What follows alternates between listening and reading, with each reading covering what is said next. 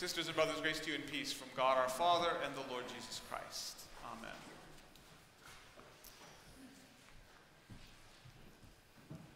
Who can help me finish the line? What's in a name? That which we call a rose, by any other name would smell as sweet. Okay, bonus point for anyone who remembers who says this line. It's not Romeo, it's Juliet. It's Juliet. Juliet is, the name that she's talking about is the name of her beloved Romeo Montague, who by virtue of his name, Montague, his family name, is by definition an enemy of her family, the Capulet family. And she is saying that if Romeo were known by any other name, he would still be exactly who he is. He would still be just as lovely and beautiful to me as he is. And the name itself is really meaningless. Okay, second question. Who can finish the line? Different story. Tonight, my plans I make. Tomorrow, the baby I take. The queen will never win the game, for blank is my name. Rumpelstiltskin. Who remembers Rumpelstiltskin? Okay, all right. Rumpelstiltskin. I had a little Fisher-Price turntable, you know, one of those with some of the stories that were read out loud with little beeps for you to turn the page. And I had one of Rumpelstiltskin. I listened to that thing, and it scared the living daylights out of me. Because what happens? Rumpelstiltskin makes a deal with a peasant girl who wants to become the queen. She promises to, she needs to spin the straw into gold, and he does it for her, but at the cost of her child, which he will take from her, and unless she can guess his name, and she figures out, she spies on him, and finds out his name, and when his name is revealed, the earth opens and swallows him up. It's made a profound impression on me as a child. And in our culture, when we talk about fairy tale endings, we are usually not talking about characters getting swallowed up by the earth, although maybe we should, because that's kind of the Brothers Grimm for you, the Brothers Grimm fairy tale. Two very different images of what a name is in these two stories. For Juliet, and I suspect for her author, William Shakespeare, a name is just a mask over the reality. A name is an arbitrary label. It can be replaced or modified, shifted, without affecting the reality underneath.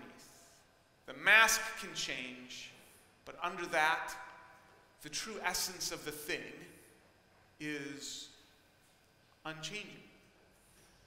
A rose would still be beautiful to us. It would still smell as beautiful to us as it does, even if a rose were called a violet, or if it were called George, or if it were called Flibbertigibbet.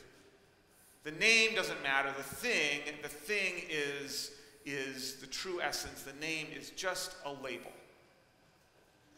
On the other hand, in the world of the Rumpelstiltskin story, in the world of the Grimm fairy tales, a name is something that connects to the essential identity, to the character, to the power of the person who holds it.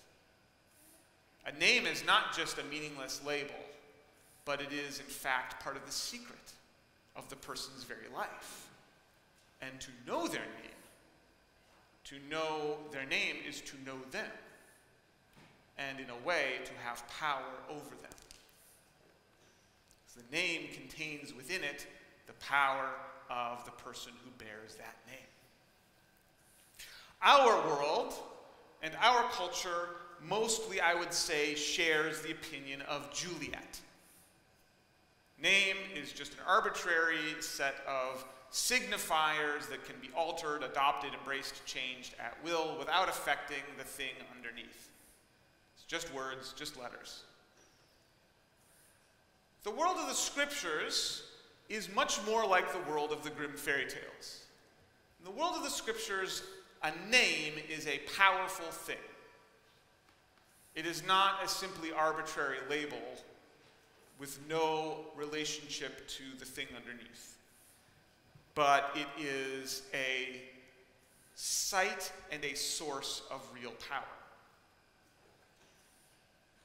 And this lives on in the church, in that when I baptize Henry in a few minutes here, I do not take him or any other child in my arms and say, I baptize you, whoever you are, in the name of the Father, and the Son, and the Holy Spirit. Or I baptize anybody at all in that name, but I take the child in hand and say, Henry, I baptize you in the name of the Father, and of the Son, and of the Holy Spirit. And today, it is fitting that we think about this because today is set aside by the church as the festival of the holy name of Jesus, the circumcision and name of Jesus. 8th day of his life, Jesus is, in accordance with the law, taken to be circumcised and to be ritually given his name, Jesus. The name that probably Yeshua in his own language, and on its long journey through Greek and Latin and German, arrives in English as Jesus. But this is the name that that has been set aside for him, that he is given in his ritual inclusion in the people of Israel. And the importance of the name and the power of the name goes back all the way to the beginning through the Scriptures. It's all the way there through the Old Testament, most particularly with a unique kind of force in the story of the Exodus from Egypt and the wandering in the wilderness. Moses, you may remember, Moses goes out into the desert and he encounters the burning bush. And out of the burning bush, a voice speaks to him and says, you're going to go to Egypt and you're going to set my people free. You're going to bring them out of captivity. And Moses says, who will I say has sent me? Because I can't just say some voice. And the burning bush tells him, tell them, I am what I am. Or I will be what I will be, has sent you. And this name, which 4 letters in Hebrew, mysterious name, which we usually flesh out as Yahweh,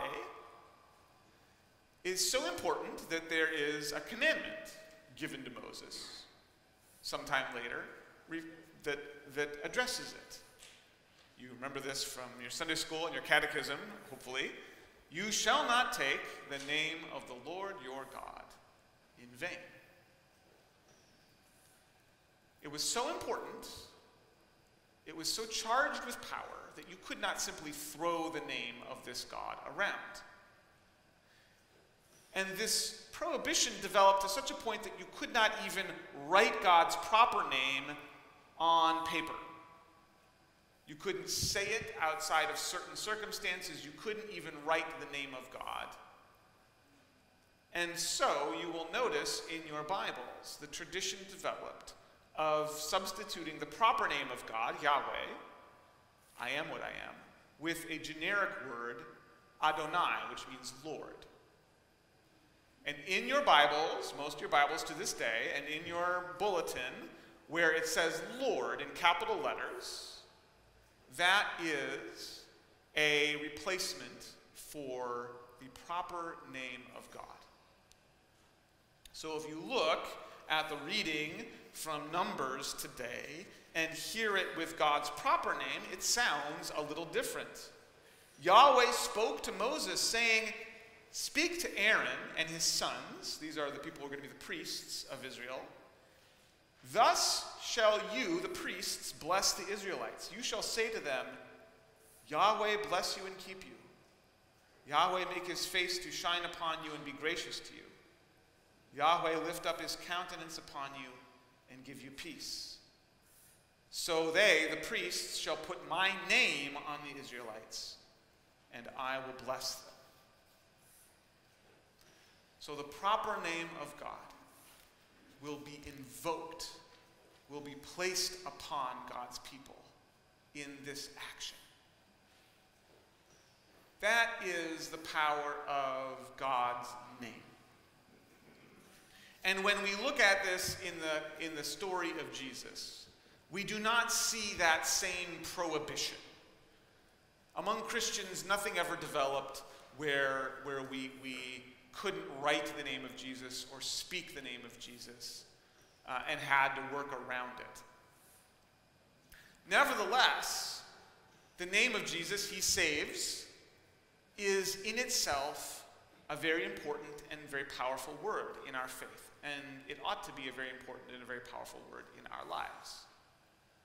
It is perhaps, if not the shortest, at least the simplest and most direct prayer that we can ever make. Simply the name of Jesus. And when you have no other way to pray, when you are alone or fearful or in any kind of trouble, and you do not know what to say, and you do not know what to ask for, we can always begin and end our prayer with the name of Jesus. The name of Jesus invokes everything that he is and everything that he does, from his birth among us to his life and teaching and healing, to his innocent death and his resurrection from the dead and his ascension to glory. All of this is included in his name. All of these things done for us and called back down upon us when we say the name Jesus. And on some level, we all know this because of how effective the name of Jesus is as an utterance when we are angry or frustrated or disgusted. I am 43 years old. I have been a Lutheran pastor for, 13 years now. I am still, over the course of my life, in deficit in invoking the name of Jesus to bless, to aid, to comfort, as opposed to invoking the name of Jesus to curse or to lament or to express anger.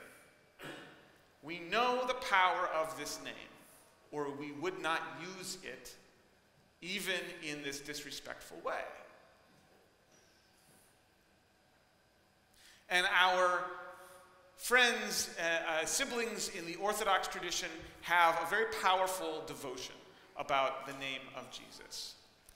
And this is a devotion that can take the place of daily prayers if you can't do them.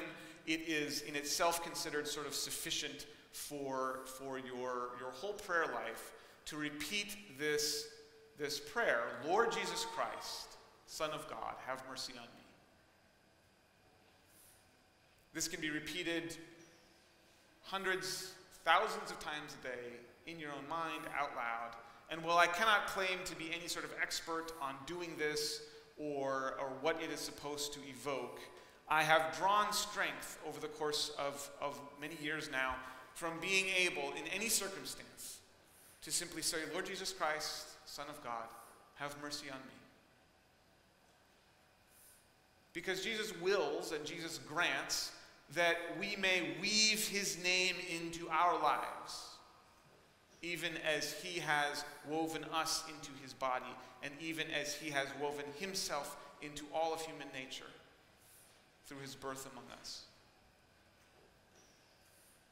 And he leaves us this simple, humble, ordinary exhortation, invocation: Lord Jesus Christ, Son of God, have mercy on me. Or, if you can't get that far, simply Jesus. Jesus, Jesus, Jesus. Whenever we are in need of comfort, strength, courage, hope, so that we would know the comfort, courage, strength, hope, and every other blessing is just a name away.